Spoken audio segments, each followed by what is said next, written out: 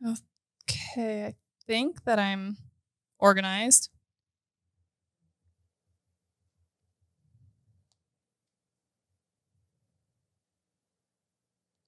And we're good?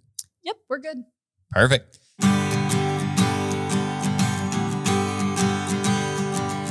Hey guys, welcome to this week's YAWA. We want to say, first of all and foremost, thank you for everybody for sending questions this week.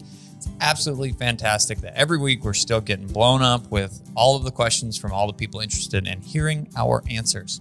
But I also wanted to mention we do get a lot of repeated questions. So that means you should subscribe to our channel and check out the playlist that includes all of our previous YAWAs. That's a word. That's a word. Got it. Spit it out there. Previous YAWAs, and watch them. Or guess what? If you don't have time to watch them, check them out on our podcasts, wherever they're at.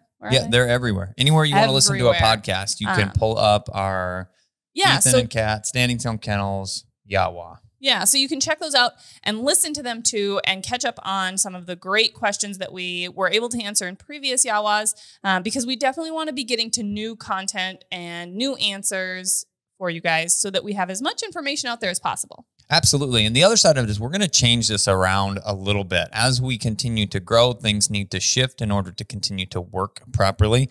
And instead of the weekly posts that we've been making, what we're asking you guys to do and new people to do is if you have questions for us, comment them in these videos, the YAWA videos. There will be 3 each week that come out. All you need to do is throw a comment in there with your question or any comments that you have, but we will sort through those and that's where we post them. We are not going to be posting a social post on Instagram or Facebook anymore. Now, I think that it was adding some confusion because people were just expecting us to answer every single question that was getting asked. And unfortunately, we cannot do that. I mean, we get hundreds of questions. And if you truly are, trying to get a question answered and we aren't getting to it on a weekly basis for these, you can definitely check us out on our online dog training community on Patreon as well, which is a great way to get questions answered or get feedback on training sessions if you need help with that as well. Absolutely. So I think that's a majority of the paperwork. We're going to mention that multiple times throughout this week so that we can hopefully have a seamless transition. In part 2 and part 3 as well. Yeah. So everybody always wants to know, I am, again, drinking whiskey. This wouldn't technically be bourbon. This is a rye. I don't drink a ton of ryes, but this one is really, really tasty. It's a Journeyman Distillery out of Michigan, and it is called Last Feather Rye, which is kind of cool. Feathers, birds. I we're love bird dog feathers. Yeah, I love feathers. This is it's a really cool image. It would make a neat tattoo. Even I mean, it's. I was actually thinking about that because I where can I put a feather tattoo? Another feather tattoo, but It's as far as flavoring goes, I am going to be sipping it here for the next hour and trying to come up with things, and I will just blurt them out as they come because it's got an interesting. Blurt them out. I like it. Yeah, you'll be in the middle of a question and be like, leather. I taste leather. No, I don't know. But the thing about it though is it right off the top you get a rye flavor, which is kind of a spicy type of rye flavor. Anybody that's a rye whiskey drinker knows exactly what I'm talking about. It's spice. It's kind of spicy. So, but it's not overpowering. Some of them are so strong that it basically, is too much. And this is not at all. And it has some other things that are very subtle, but there, and I'm trying to figure them out. So as we do, I will try and blurt them out. Percolate on his palate. Yeah, and then percolating. I think that's making coffee, isn't it? I don't know. But that was a gift from Lee, right? Yes, from absolutely. Our last training. Almost completely forgot that. He's so excited about the whiskey. It's good. Sometimes you get guests. I do say it's like. So no, sometimes you get some, and this is the same thing with me. I'll go buy a bottle of something, go, ooh, this looks like it could be. And then you go, it's, this one's really, really good. So thank you, Lee. We definitely appreciate it. We definitely appreciate you supporting us. And thanks for coming out for our training seminar when we talked about and went over trained retrieve stuff. So thank you for the whiskey. Ting. Speaking of trained retrieve, I'm just going to throw this out there and then we'll get right into questions. If you guys do subscribe to our YouTube channel and follow along with the videos we post pretty much daily, you'll see that we've just started a new trained retrieve, formal retrieving work series with Legend. This is really cool because some of the very first videos that we ever put out on YouTube back in the day. I was shaggy haired and you had sideburns down to here. No, they stopped here at the chin line. I mean, come on now. Now he has a mustache in all of these, but so ask you a question. So like every 10 years, I think we're gonna have to redo these trained retrieve series to see what facial hair feature Ethan is modeling this decade. Yeah. But if you follow along, you'll be able to see Legend's progression, which, like we said, it's kind of a redo of our previous trained retrieve series, which is almost 10 years old, and we learn new things. We have trained lots and lots and lots and lots more dogs in the last 10 years. So we've learned what has worked, what things we've added to our protocol. So definitely check it out on we have playlists, and this is going to be a new playlist as well on that. So just thought I'd throw that out there while we were talking about it. Now let's get started with questions. I thought this was a good one, especially because we've got little Questy Pup here wandering around from Peter's Idema or Peter Sidema. Maybe that's it. On Instagram.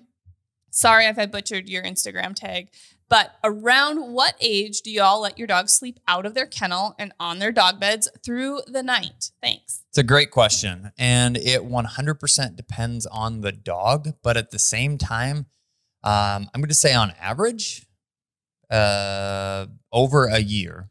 Usually 1 year old is like that golden number, but it does depend on the dog. We've had some dogs that have been able to sleep out on their dog beds a little bit earlier than that, maybe like 8, 9 months old.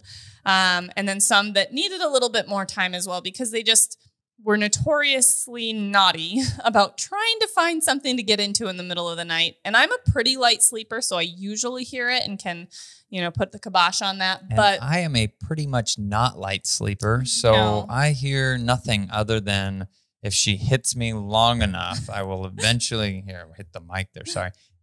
I'll eventually wake up, but it does take a bit.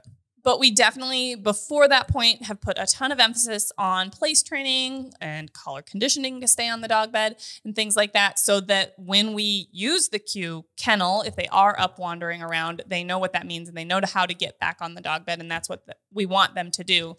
But it's more about maturity. Pepper. You taste pepper. Yeah. It's more about maturity and, also good behaviors and not letting them get into naughty things, because if they get away with it every night, they chew up something or get into the trash every single night. They're going to think, well, that's what I do every single night is I get an opportunity to go garbage diving or something. So if they're not ready for it, give them another month or two and then try again. Another recommendation for sleeping out overnight is definitely make sure that they've had an opportunity to burn off some energy throughout the day so they're really ready to go to bed at night. Absolutely. Makes a big difference. Laid back, tired, not laid back, but tired, worn out dog. It's going to be much easier as far as that, just laying down, going to sleep. So definitely the top end of this, you can taste the rye and some peppery, spicy, kind of lots of that going on, which still, even though those flavors are there, it's not overpowering to the point where my tongue just goes. Okay. So far, thanks for chiming in on your palate. Pepper. Just hit me. Just hit you. Oh, it just hit you. I thought you wanted me to just hit you. I'm like, I can do that. So next question, and this is a good one. And I think that this person actually even maybe messaged it on Instagram Messenger as well as put it over on. So we will still take a few requests that way, but the majority of them we would love to come as comments on YouTube videos. Yes. So this is another good question though, from Seth C. Shepherd. Yeah, Seth C. Shepherd. Thanks for all the great content you guys publish. You're welcome. Thanks for watching. Absolutely. I have a 14-week-old Griffon. He's as sweet as can be, but when we introduced a bird to him, he runs away and growls when I try to take it from him, even after some praise. He does the same thing with a bone. Is there anything we can do to stop this behavior while he's young? So that's a really good question. And the fact that you're recognizing that he's kind of consistently doing that with bones and birds, both high value rewards or items to him, is important. Definitely, we wouldn't want to praise that behavior. And maybe I'm misunderstanding the way that you're talking about praising him. If he's got the bird or a dog bone, let's say, and he's kind of giving you growls and stuff, you don't want to be like, oh, good boy, it's okay, good boy, because you're just reinforcing that growling behavior. 100%. The retrieve of the bird, that's awesome. The growling over it and not wanting to give it up, not awesome. So we want to make sure that we're praising him for the retrieve and the good things he's doing, but not giving him any positive reinforcement for what he's doing that we don't want him to continue doing, which is growling about those things. I want to point out something specifically here because I've been hearing a ton of people send us stuff in regards to their young dogs, their puppies, their immature dogs that are growling and are aggressive and these things are popping up. I want to point out one thing, and in this specific situation, if we seriously had an issue that wasn't fixable, all right? So you're not too far gone. Definitely what's going on is not right, but it's fixable. If we were to have a dog that would pick up the bird and he would go lay down with it or something to that effect, right? You walk up to him and he doesn't run away from you. He just lays there and says, don't touch my bird. That is a totally different situation than the dog that says, and tries to run away with it. They're trying to keep it, and they're using different mechanisms that they know, which is to run away or to maybe grumble or to maybe whatever to say, I really want this. The dog that's just laying there that says, yeah, try it. I dare you. That dog has got a different set of wires crossed there that says, they don't understand the difference here. They solely feel like they're in charge of the situation and that you can do whatever you want, but, this is my bird and that's the end of it. So understand that aspect of things, that we're definitely fixable. We just need to go about things correctly. And sometimes even play growl can be mistaken for aggressive growl. And Quest does it all the time with she's been doing it all day. When she was a puppy, with like if she'd grab a towel or a rope toy, she'd kind of give that like grumbly, growly, like excited exchanges with us. She does it. She greets people that way, and her tail's wagging and she's happy. But key there. So reading body language is going to be important. And for this specific question, and anytime anybody mentions they feel like there's aggression or anything like that, that's where we say, hey, shoot a video of what's going on, send it to us on Patreon so I can view it. Because there's been times where I'm like, that's not aggressive. That's 100% puppy play. That's just interaction. And this is what you need to do to work through that. But it's not aggressive. So stop labeling it aggressive and don't feel apprehensive about it because you feel like it's aggressive. So that's very important, and a huge way that we can help you with this specific situation is through Patreon. It would be very helpful to actually see a video session of your bird introduction so that we can read what's going on a little bit more. But it definitely doesn't sound like he's too far gone, but stopping the behavior, especially if it is more possessive and more resource guarding type of behavior, for sure, would be something that we would recommend right away. Very faint amounts of vanilla. Okay. So that was a really good question, Seth. I hope we were able to answer that for you pretty well, but also reach out to us on Patreon. We'd love to see what's going on and help you a little bit more. Next question is from Kelvin M. Smith on Instagram. Having trouble keeping my dog focused on training for more than 30 minutes. Any tips? And this is something that I wanted to bring up because, first of all, we need more information. Because how old is your dog? Is, it an 8-week-old puppy? A 30-minute session or amount of focus is not going to happen. I mean, I can keep Zephyr, he's sleeping over in a crate over here. I can keep his focus for like 10 minutes, maybe. Anything more than that, I'm losing focus. And So age of your dog would be really relevant, as well as what kind of training are you doing? I hate to keep like harping on it, but we're doing that train retrieve series right now with Legend, and Ethan talks about it all the time. Keep these sessions short. You know, every video coming out is like 8 to 12 minutes long. They're really short and really succinct. And there's a 2 to 3 minute introduction to that too. Yeah, you know, I mean, yeah. they're short sessions. So they're like 10-minute sessions, and that's about what we want to keep them at. So it depends on what you're working on. Obviously, if you're going to the field and you're doing a field run and field session, you're probably going to be in the field for 30 minutes. But if you're doing anything else as far as like obedience basics, introductory work, keeping their focus for longer than that isn't always doable depending on their age and what you're doing. Now we talk about healing, or we talk about place training with duration. Once we've built the basics and the foundation, we can definitely expect to increase that duration for longer and longer so that they can focus and stay on their dog bed for more than, 30 seconds or 30 minutes would be a great amount of time for them to be able to stay there, and maybe need a reminder here and there that you're still supposed to be on your bed. Or if you're going for a walk and healing your dog should potentially, once you've built up to that point, be able to heal for that amount of time without constant reminders and constant handling, and kind of get into that groove of this is where I need to be. So going back to my first statement, we need more information. Yes, please. But I wanted to hit on it because definitely 30-minute training sessions, really keeping their focus for that long, depending on what you're doing, is maybe a little bit of an unrealistic expectation. Again, depending on the situation and what you got going on. And the best place, it sounds kind of like a common theme here this episode, but the best place to reach out to us on that would be patreon.com. I mean, almost every single day I am getting to those questions there. So yes. Last question, maybe? Yeah. Okay. Yep. From Clay Dan on Instagram, kind of rhymes. Do you have your dogs wear vests while hunting? Good question. Yes, but specific vests for specific tasks.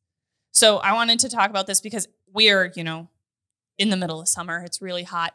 And I would hate for people to be wearing, neoprene vests on their dogs out running in the field right now, or doing any water work in neoprene vests. Those are definitely something that need to be used for cold weather and cold water retrieves only. Yeah, think about the fact that even short-haired dogs have a fur coat on, I mean, to an extent. And they're going to get hotter faster, especially throwing that extra vest on them when it's already hot, because they're working hard and they don't, a lot of them don't understand how to quit. So.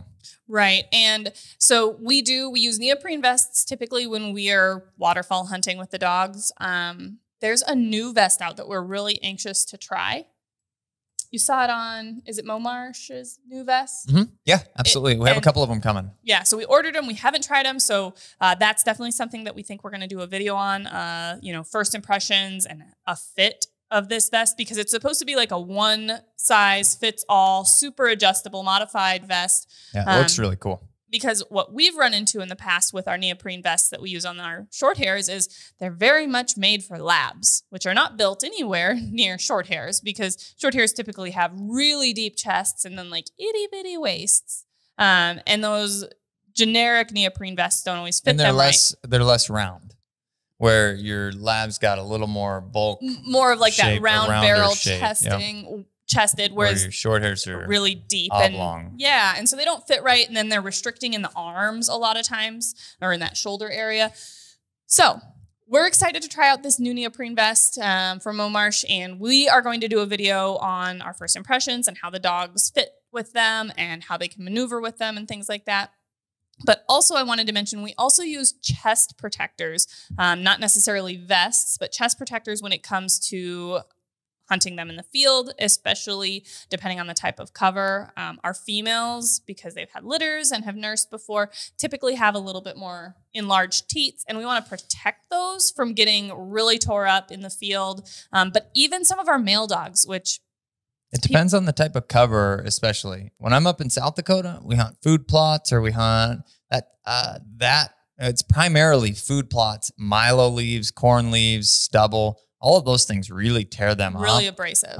Where just grass around here. I won't typically wear a vest on them when we're hunting Kansas, just because the grass is not nearly as abrasive as some of those food plots. But the other side of it too, with those chest protectors, which we've seen firsthand, is they just give you that little bit extra level of protection for dogs that are hopping through fences. We've had dogs tear right through that chest protector and they didn't get a scratch on them. So definitely that can be an added bonus too, depending on where you're hunting. If you're hunting a lot of fence rows and things like that, that might be a good option for a little bit of extra protection from those barbed wire crossings. But the ones that we found that work the best they're called Bird Dog Armor, and they have Bird Dog Armor 2 now, I believe, but it's a vest made by Lion Country Supply. And we do have it on our website under our recommended items.